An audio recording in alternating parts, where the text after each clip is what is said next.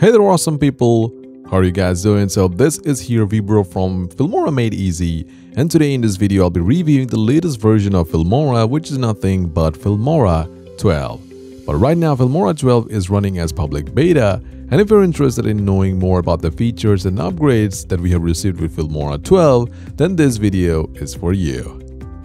Every year, we have seen newer and better version of Filmora, and even this time, they have some amazing features. And now let me show you some of my personal favorite ones in Filmora 12. First, when you open up Filmora 12, you'll be greeted with this startup screen. We saw this startup screen even in Filmora 11 update, but here the animations and smoothness has been refined. Here you can select your aspect ratio for your video, create a new project, and next you have different modes for editing your video, which includes instant mode, screen recorder, auto reframe, instant cutter, silent cutter, and auto bit sync. Below that you have local projects where you'll find all your video projects that you have worked previously. Towards left you get Cloud Project and Creator Hub. Here in Creator Hub, you can learn more tips and tricks related to Filmora. So if you want to learn anything related to Filmora, then head to Creator Hub right away and you will be just bombarded with so many new awesome tricks and tips and tricks related to Filmora. Just go ahead and keep learning. Alright, now let's click on New Project. Here we can see that the overall looks has changed a bit in comparison to Filmora 11, and the colors has also been made darker, which is pretty good. Personally, I love dark mode, and here we have more darker than previously Filmora 11, so I'm loving it. Now if you take a look at the top section, you get layout mode. Here you can select different layouts for Filmora. This is an exclusively new feature and it will be really helpful for many users including me. Next, you get new shortcuts. This feature will be a lifesaver for the users who are trying to shift from Adobe Premiere Pro and Apple's Final Cut Pro. To try this feature, click on the Toolbox button right here and click on Keyboard Shortcuts.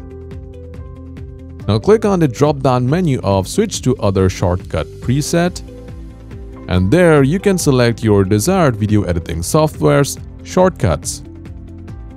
Now, trust me, if you have your friends who are using Adobe's Premiere Pro or Final Cut Pro, then you can definitely let them know about this new feature, and I'm pretty sure they would love to try out Filmora after knowing that the shortcuts that they use in their software are also available in Filmora.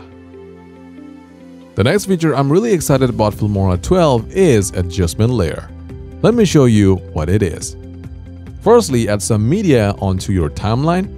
For this video, I'll be using one of my projects that I was working on previously. To your left, you can see Adjustment Layer. Click on it and drag the adjustment layer to your timeline. Once that is done, double-click on the layer. Here you can add transformation to your media files or color correct them. Let me just add a LUT for this video just for simplicity. Now, if you adjust the length of the layer to your need, you can see that the LUT has been applied over all your media files or your video clips. This is something really useful for many users, and even I was longing for this feature, and now we have it in Filmora 12. Bravo! My next favorite feature in Filmora 12 is hands down the AI Audio Stretch tool. Even this feature will be amazing, and I'm pretty sure a lot of users are gonna love this feature.